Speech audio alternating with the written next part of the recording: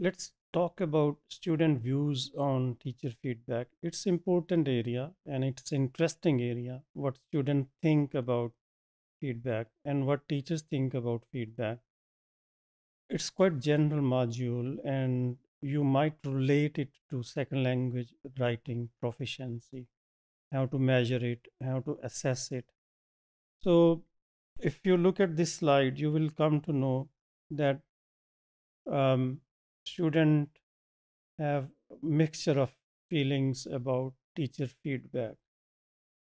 I mean, they value the feedback which is sugared one as a sugared pill, which contains element of praise and criticism, constructive criticism, which doesn't put them in a kind of deadlock, which doesn't put them in kind of embarrassment or dejection or rejection of their work.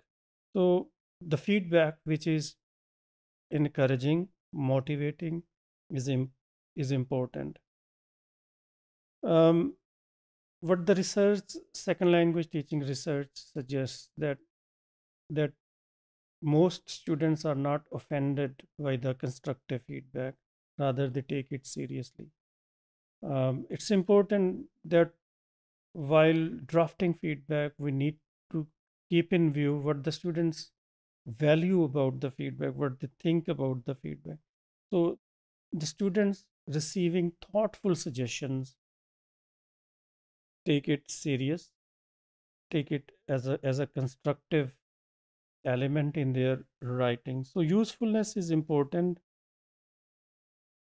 and the student want feedback not towards the end of the game. I mean, when the draft is submitted and the feedback is given. No, not at all. They want feedback at different stages of their writing, and they find it most effective when it's provided at the initial draft, second draft, third draft, and the final draft.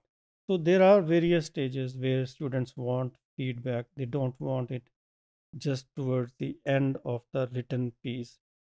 So students want the feedback to focus on not only grammar but also some other aspects of writing, for example, organization, coherence, um, or development of argument, grammatical accuracy, and mechanics of writing.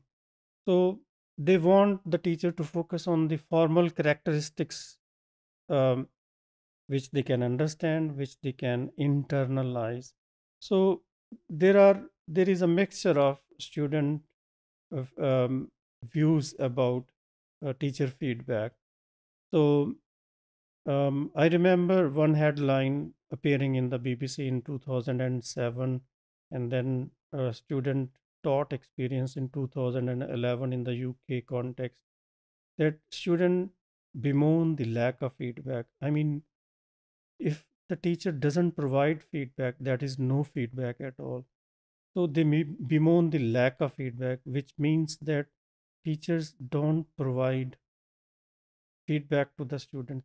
What it suggests is that students want feedback, they value feedback, and they take it seriously in terms of improvement, in terms of their future efforts.